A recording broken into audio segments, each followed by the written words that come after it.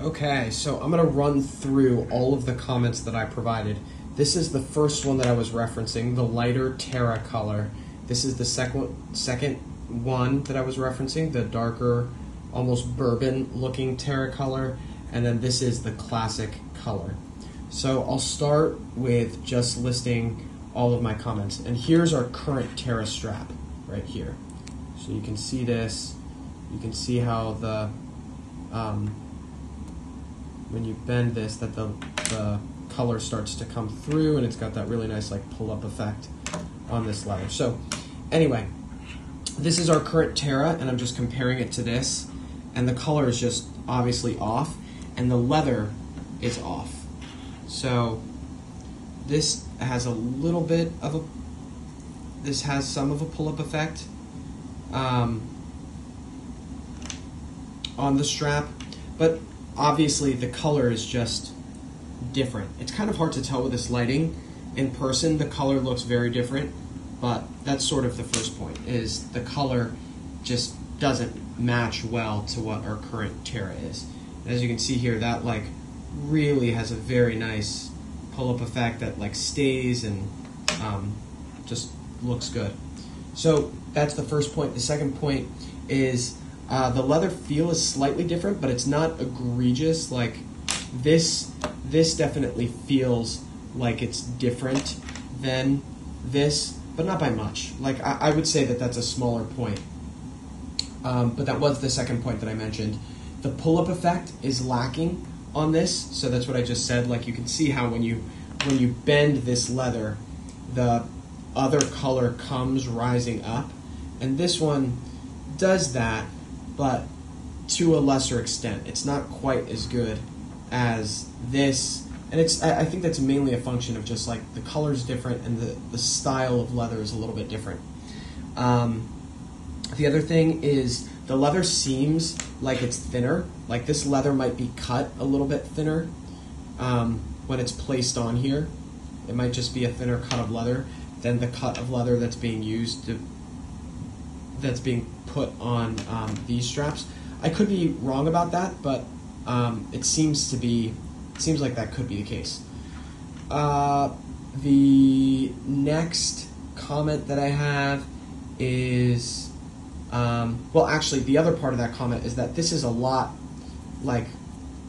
bendier and a lot more pliable. It's using a less stiff material on the inside than this is. This is a lot more sturdy, and whatever the material is on the inside is a lot more sturdy in here than it is on this.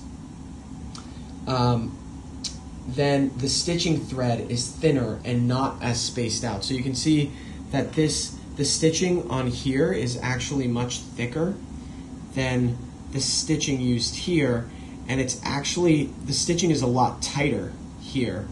The stitching on this is a little bit more spaced, it feels like, which provides a little bit of, this looks just a little bit cleaner than this does.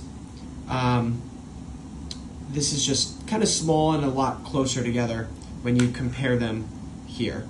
You can kind of see this is like very, very close together. This is a little bit more spaced out. So that's that point there. My other point is the edge painting on these straps. Obviously, we shouldn't do that. We have the newer straps, the other colors that are edge painted, but for these, for this style of strap, we shouldn't edge paint. We do this, the leather folds over onto this, and I think that's glued on. So we want to continue using that for these straps. The buckle is a screw instead of our design, which is the spring on the inside. So the buckle doesn't come off. So just make sure that we're using the spring design instead of the screw design. The shape at the bottom, it almost looks like we're using a different mold. Well, actually, never mind. This is just a point that's maybe not as relevant, but this is a little bit pointier than this. This is a little bit more rounded here at the bottom. This has a little bit more significant of a point at the bottom. So that I'm not as concerned about. That's actually sort of a smaller point, but it is something to point out. The inner leather lining, so this lining on the back is black, and I don't want it to be black. I want it to be this brown color that we use here, and that we've used in the past. And it looks like this stitching is the same color all the way through, whereas the stitching here is black.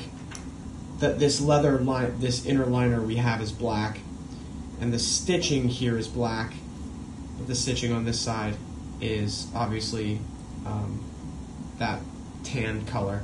So those couple of things, make sure the stitching is the same, and the this inner leather liner looks more like this color.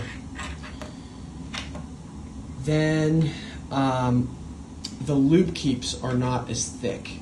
So that's another point, is you can see that these loop keeps here are much thicker than these. These are very thin.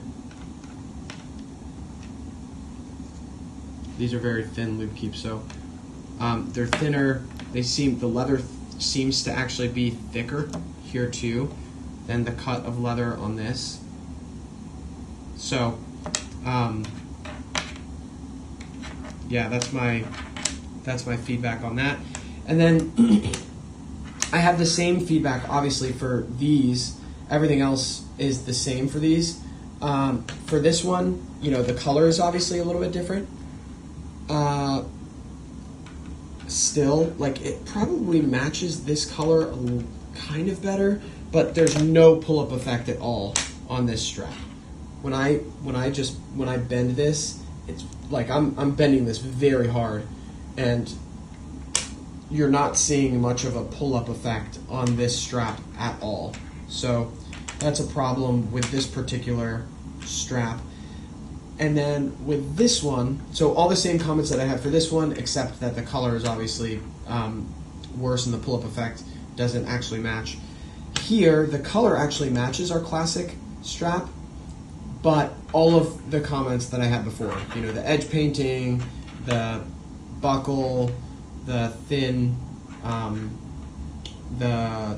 loop keeps, the stitching, the leather on the back, all of that still, all of those comments that I had here are still relevant here. But the color does match in terms of the leather.